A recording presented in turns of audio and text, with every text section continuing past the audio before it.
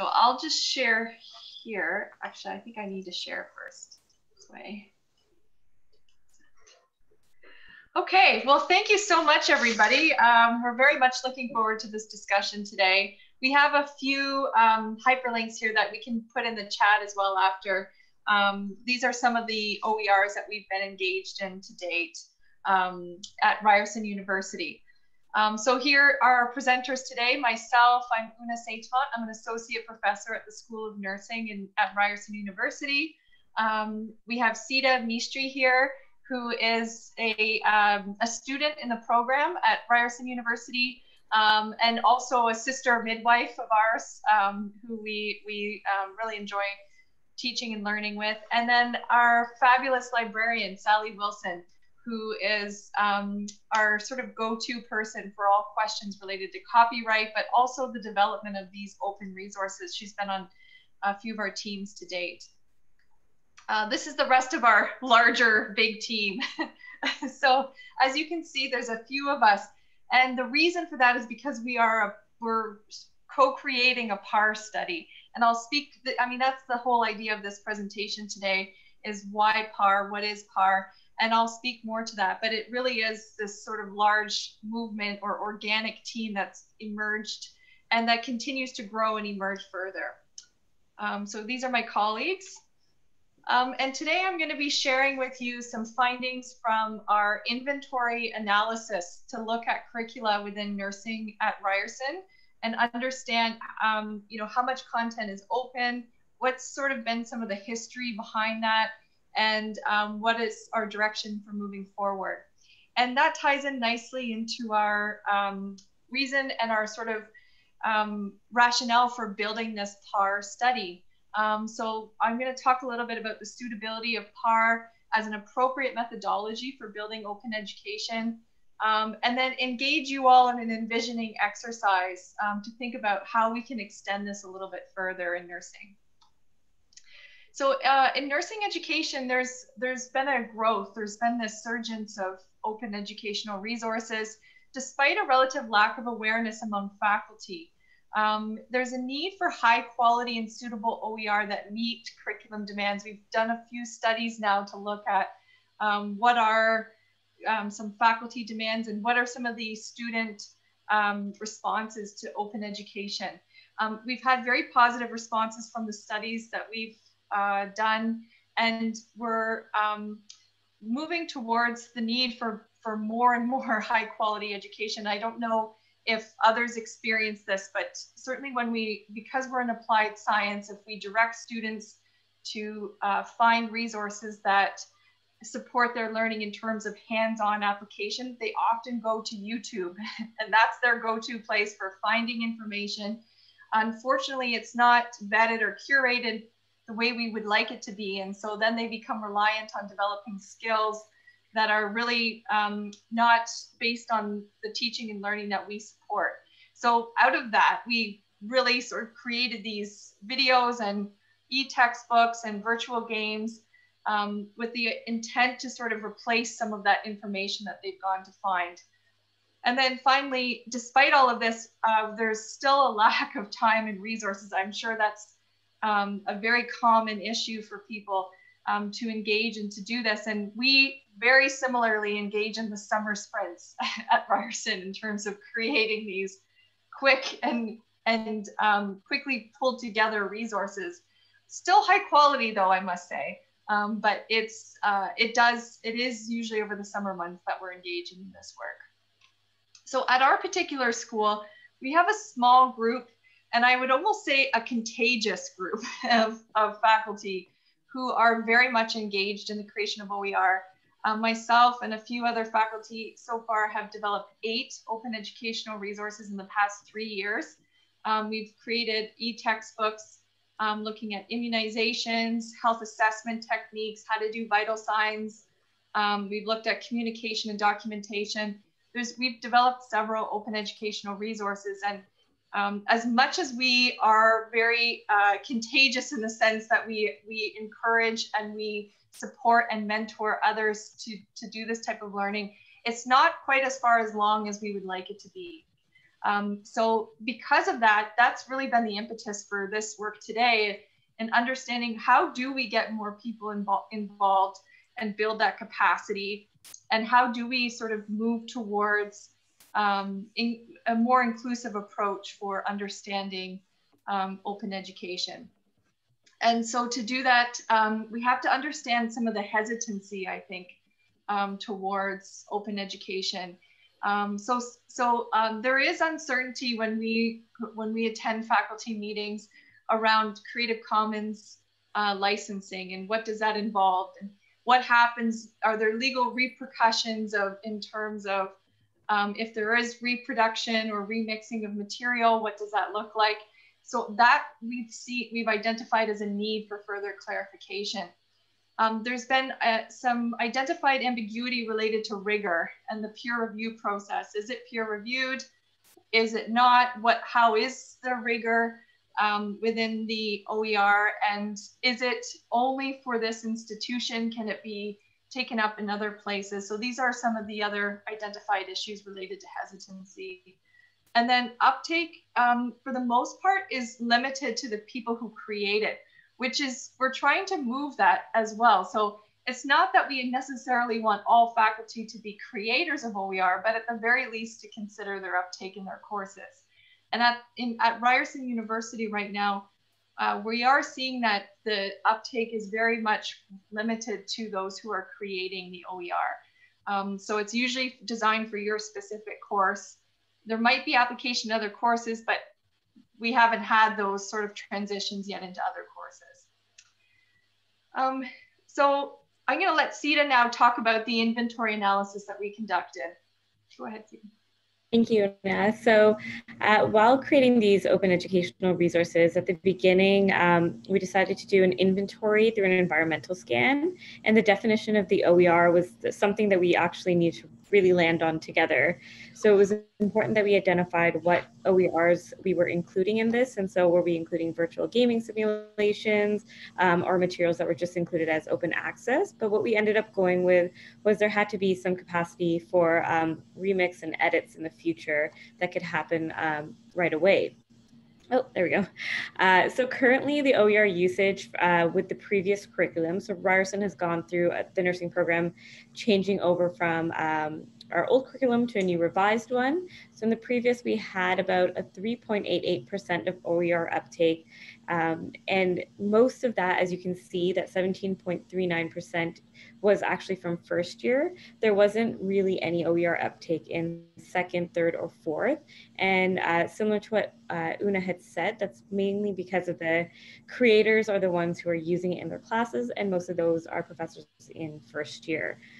Now with the revised curriculum, that is starting as of this year, 2020. We now have, again, we're able to compare first year because that syllabus is available.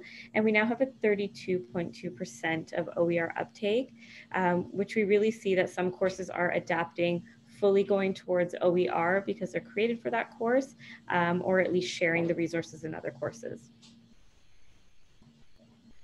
Thanks, Sita. Back to you. So you can see that there has been an uptake with this very sort of active group. But so part of our issue was, well, how do we get others involved, and what will that look like? How do we actually build capacity towards the adoption of OER within our particular school? And so to address this, we've used PAR methodology. And participatory action research refers to problem solving through a cycle of planning, action, and reflection.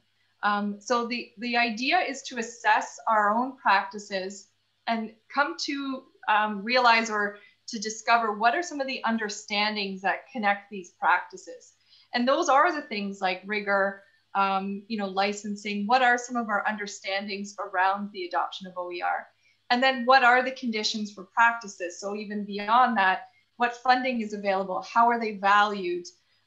Is there student momentum and student desire for open education?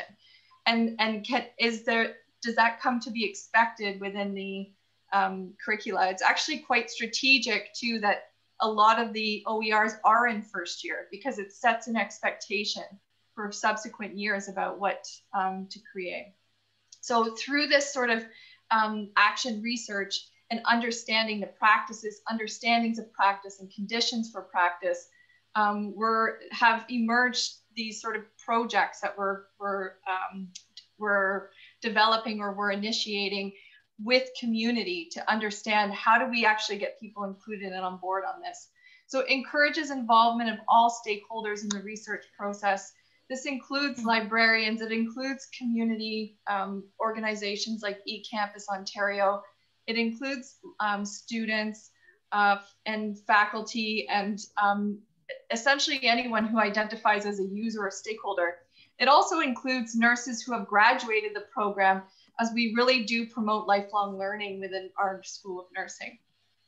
The idea of PAR is that it's emancipatory, cooperative, and there's mutual inquiry. So from the outset, you know, we've developed this large team, and through that team emerges the research question, and then emerges the methods that we've been using, as well as you know, any publications or anything that emerges as part of this team and group.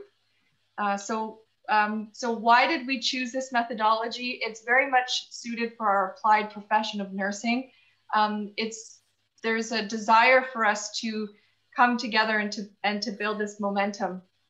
Part of our hesitancy within the School of Nursing, I think is situated within our history as nurses of really trying to legitimize our profession as a unique body of knowledge. It wasn't until the 90s that we really became a PhD program and started to have our own legitimate body of knowledge.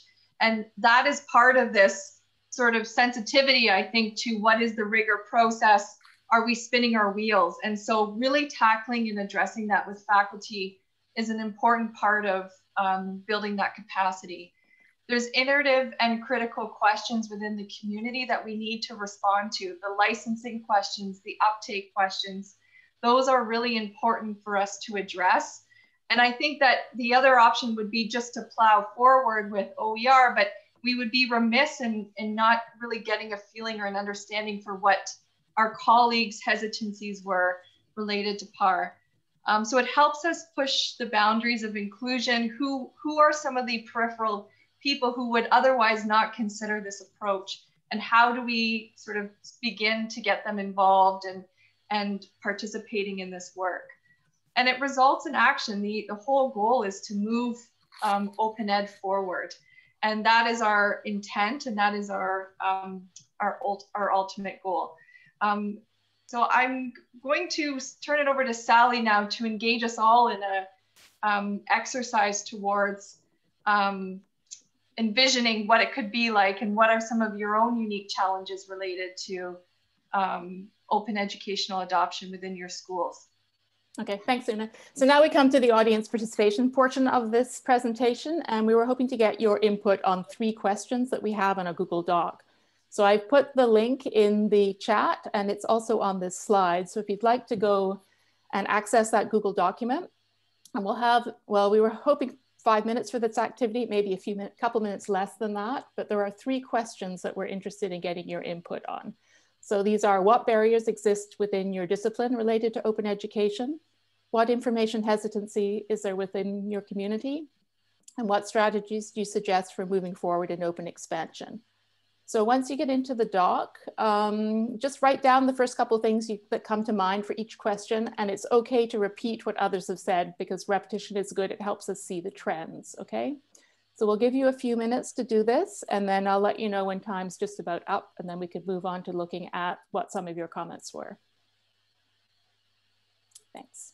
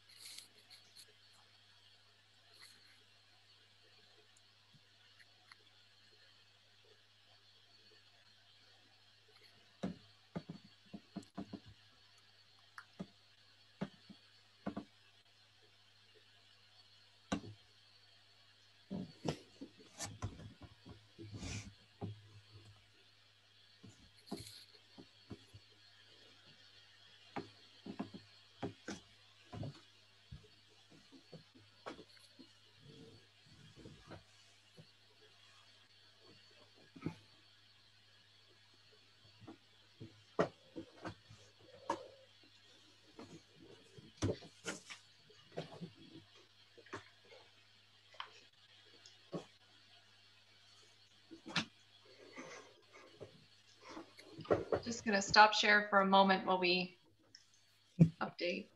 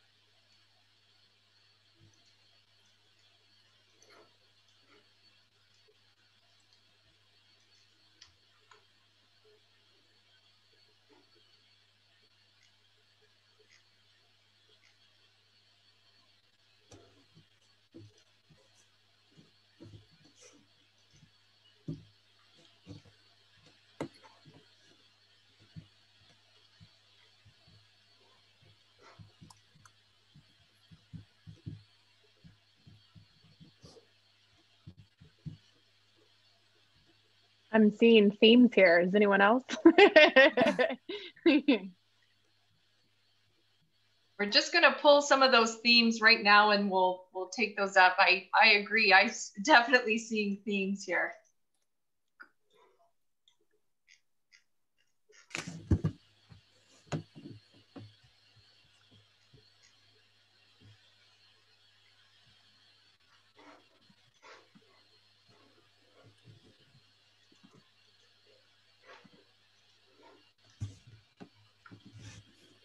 So I'll just come. We have about 3 minutes remaining. Okay. We do have a, let's see. So we've just got this.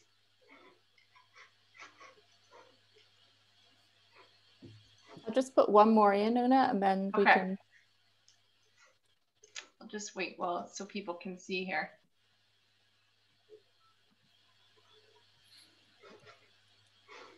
Okay, I've got 2 done, Oona, so if you want to just. Sure. So we just wanted to share some word clouds with you about what some of the hesitancy looks like and what were some of the barriers. Definitely a theme that's emerged are the grants and funding. There seems to be a lack of opportunity, but even I think through sourcing out why that is, how do we start to privilege this even in our funding calls, and how do we start to build this momentum? And again, I mean, I think it really is important to have student voice in all of this, because it really does affect students. And if it comes to be an expectation that we do move towards open education, that might help us move forward as well. So thinking about collaboration, information, I'm seeing the quality that's emerged as part of the barriers, and some of the strategies to move forward are grants and collaboration, larger sort of connections to the community and beyond.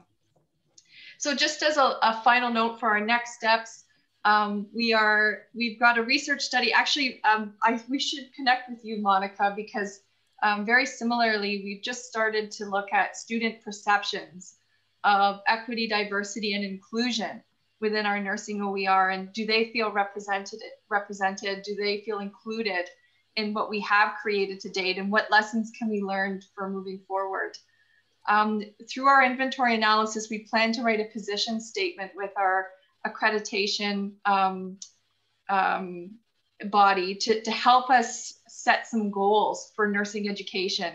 So if we are at 3% within our whole curricula at this point, how do we move towards 25% within 5 years, or something along those lines, to really help us move towards something, a target, and to continue with our faculty consultation. So we have just started a focus group with faculty to better understand how to move forward. So if you have any questions, here's our email, our Twitter handles, and and please feel free to reach out. Thank you so much. If you would like to continue this conversation, please feel free to do so over at OEG Connect. Thank you so much for your presentation and your work in this field. I already sent the link to some of these resources to a former colleague of mine, and she was very excited and very keen to learn more. So thank you all so much.